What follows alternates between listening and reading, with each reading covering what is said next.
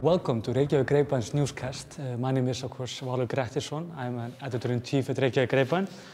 And we can't have a dog in here, so I just brought the kid, mostly because there are parent meetings in the school, so we have to take our kids to school today.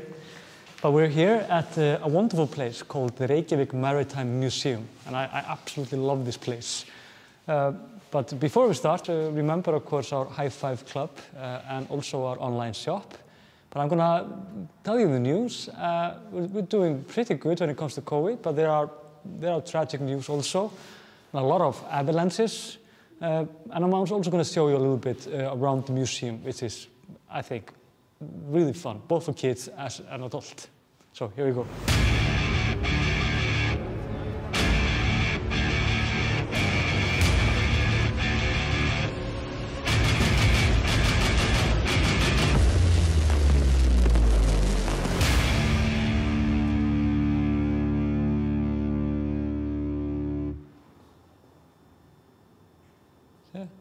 The fiskvinnsla. So, this building here used to be like filled with fish workers and just packing fish and taking it from the ships outside. So this was, of course, not always a museum, but also like all of this harbor area was more or less just an industry for the fishing industry. But this has changed quite rapidly past decades. For many reasons, but they're basically in other places. But when it comes to news, we had 4 COVID positive yesterday, which is, it feels like we can't eradicate, like get this away completely. I don't know why, but we always have now 0 to 4 cases. We haven't even had 5. I think 4 is the highest. So it means, though, that we're doing really, really well. So well that we have basically not barricaded our borders, but we are very focused on the borders because the numbers there are considerably higher than the others.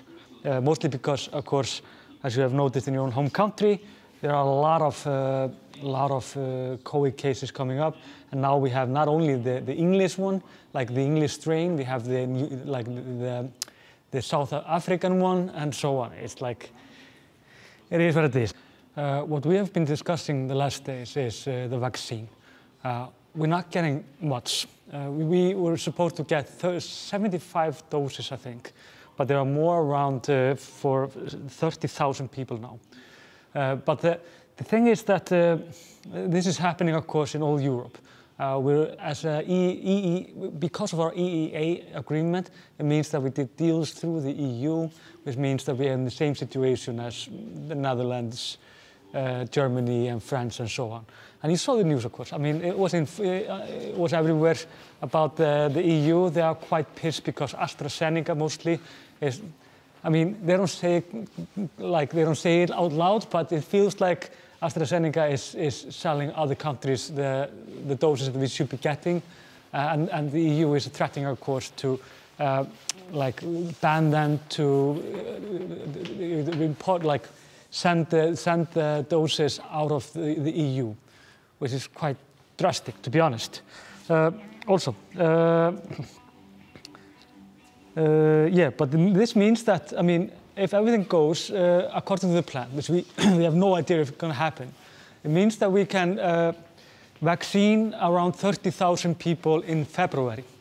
And that means that we have vaccinated, it means that we have vaccinated 10% of the nation. Are we allowed to open this, or do you want? Yeah? Can we check out the video game? Yes. This is fish jerky. This is basically hard fiskur, or hard fish. I love this, actually. It doesn't smell good, but it's like, it's chewy and it's good for your teeth. And kids love this, as well as dogs, to be honest. Want to try it? You don't like it? This is, of course, available in our stores. You want some, Art? Art loves it. It's hardcore. That's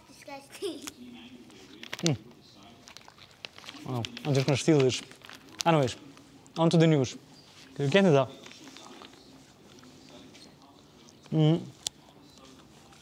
So, past 2 weeks, well, in 10 days, we had 90 avalanches all around the Iceland.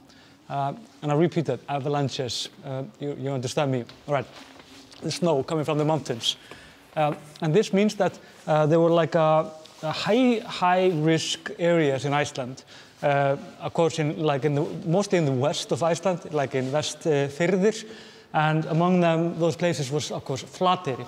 And they had some avalanches there, but luckily they were not that bad that they went at any houses or anything. This happened also a year ago.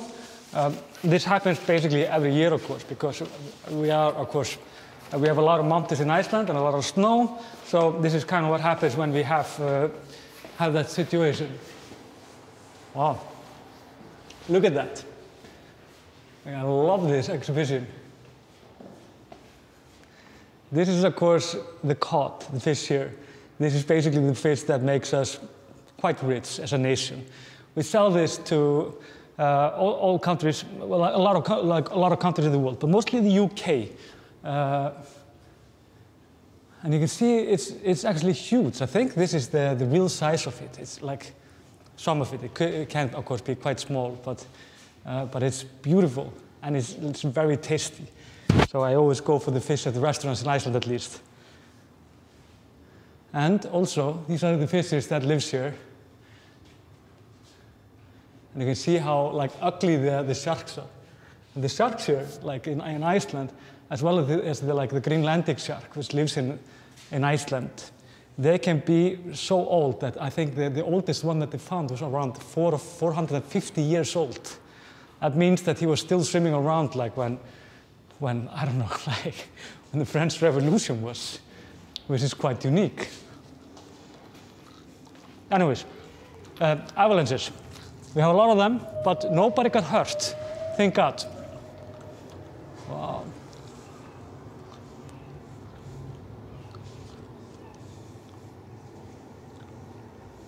Huh. I think we will wait. We're going to see a whale somewhere, right? Yeah.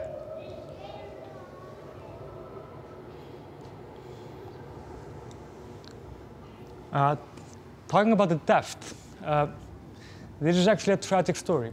There was a 31-year-old man that drowned in the swimming pool downtown Reykjavík. A lot of you, of course, that have visited Iceland before have gone to the swimming pool. It's like the smack middle of downtown. And it means that he was like 31 years old. He was at work. And the thing is that nobody really knows what happened, but they found him unconscious on the bottom, in the deep end of the pool inside, after he had laid there for 6 minutes.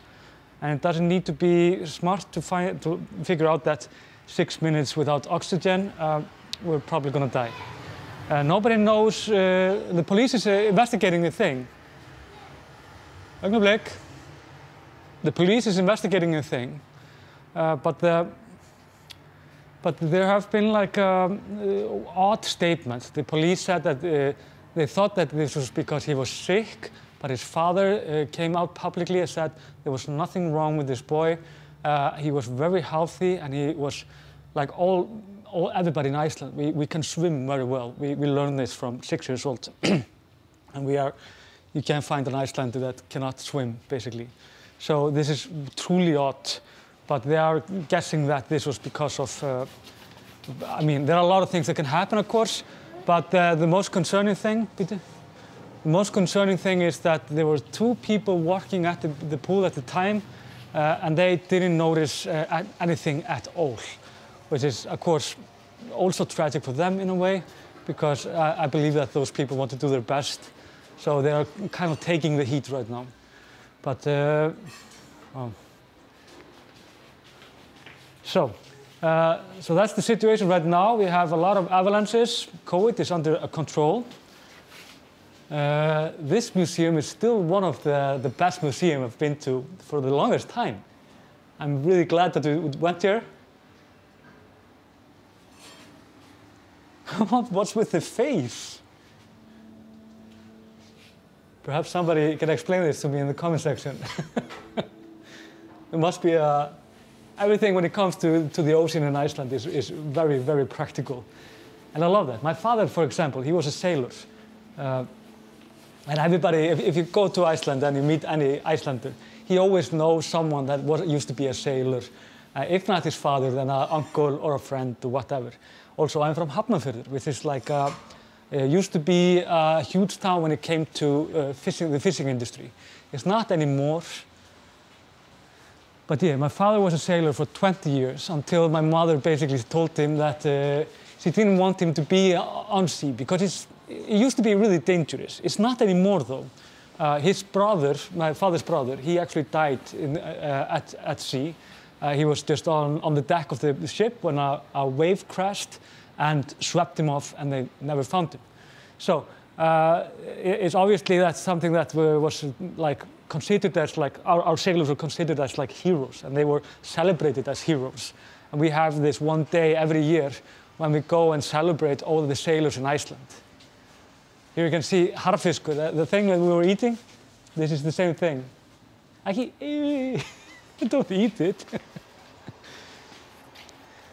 So the ocean have always been at least close to me, and I think it's close to everyone. And I felt this also, like when I was traveling around, I was like 20 years old, and I was traveling around Europe, and a lot of it was like in Central Europe. And I was there for a month or two, and I could feel it immediately, like there was no ocean, and it was really uncomfortable for me. And it means that we grow up so close to the ocean and to this environment that we can really feel it in our bones when we're not with the ocean around us, and we feel it a little bit uncomfortable at first. And I think all Icelanders can tell the same story. It's like it's odd not to have the sea around you.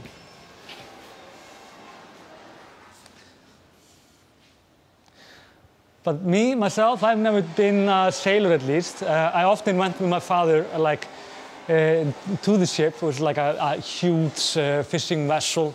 And I remember I fell and I hurt myself on the head, got blood and everything. But I was never like a rough sailor type, if you will. More like a artistic writer and a journalist. But the saddest thing is that machines are, of course, they are taking over in so many ways. So we have fewer sailors, and these days, like this day that when we celebrate the ocean and our sailors, which is always in June, it's always becoming smaller and smaller, and I don't know, it could be more. I like these days. You know, what? Yeah, my kid want to play a video game. Should we check it out? Video game. Video game, yes.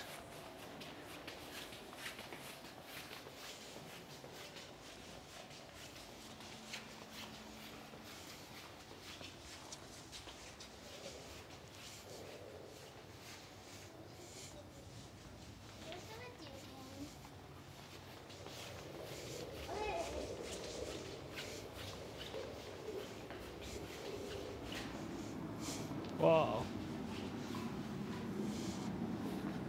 Oh, yeah. Oh, it's a competition. No, don't do it. Oh. Okay.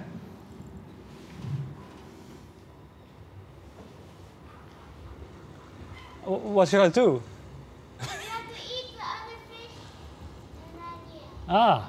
the fish. Hey. Don't eat that fish. Why not? Oh. No, don't eat that fish. Only you can. You can eat that. Oh, plastic. What happens? No, don't eat that. Only eat. A lot of plastic. Eat this. Yes. Hey. So I only eat the small ones. Yeah. Okay. And then you get bigger, then eat the other ones. So I get bigger as I eat more. Yeah. That's practical. So, well, so that's it for us. Thanks for watching. Me and Illugi, we're gonna stay here for a while and play video games. Remember, of course, like I said, our online shop. You can buy the fish jerky and a lot of like fish-related stuff also, and just Icelandic stuff. Yeah, just again, thanks for watching. Hope you enjoyed it. See you next time. I'm so gonna win you here. I'm getting quite big. Get bigger.